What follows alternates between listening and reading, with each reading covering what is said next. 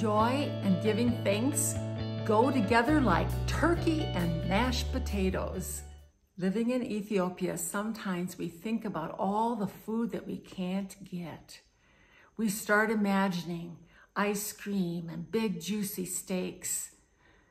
And we think, when we get back to the States, we're gonna stock up on black licorice.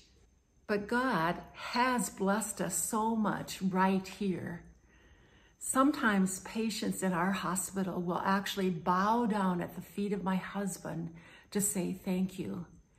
And one of his women patients bursts into tears every time she comes back for an exam. She is so thankful for her successful surgery. I don't know, maybe sometimes I'm just an entitled American and think that I deserve so much. I would like to restore a spirit of thankfulness this season. So I'm going to examine my heart and ask, why am I not more thankful?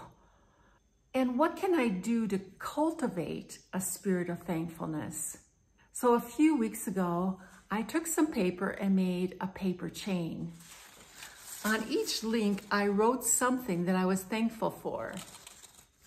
My health, my YouTube ministry, my children, broccoli and cauliflower? Well, yes, I am grateful that it's now available in our local market. So on Thanksgiving Day, I want to go through all the things that I wrote down. I hope it restores and ignites a spirit of thankfulness in me.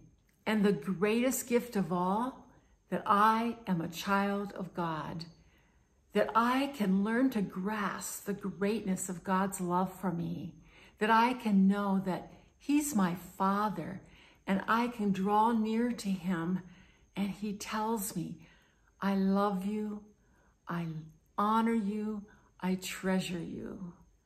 Oh, that should make all of us feel so thankful.